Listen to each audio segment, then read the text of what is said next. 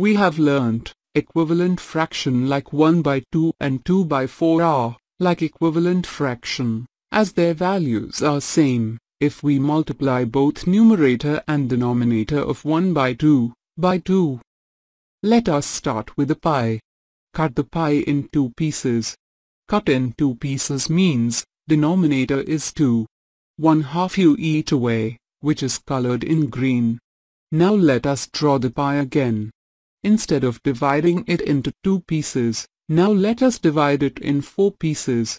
That means now denominator is 4. Now you eat 2 pieces out of 4 pieces, which is exactly the same as 1 by 2. Hence you get equivalent fraction by either multiplying or dividing both numerator and denominator by the same number. Let's see another example. We get another equivalent fraction by multiplying 2 to both numerator and denominator of -2 by 3. Hence -2 by 3 and -4 by 6 are equivalent fraction. Also let us get another equivalent number from -2 by 3, multiplying -5 in numerator and denominator, we get 10 by -15. So -2 by 3 is also equal to -10 by 15.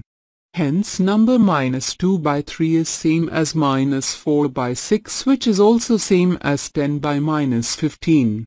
By the way, 10 by -15 is same as -10 by 15.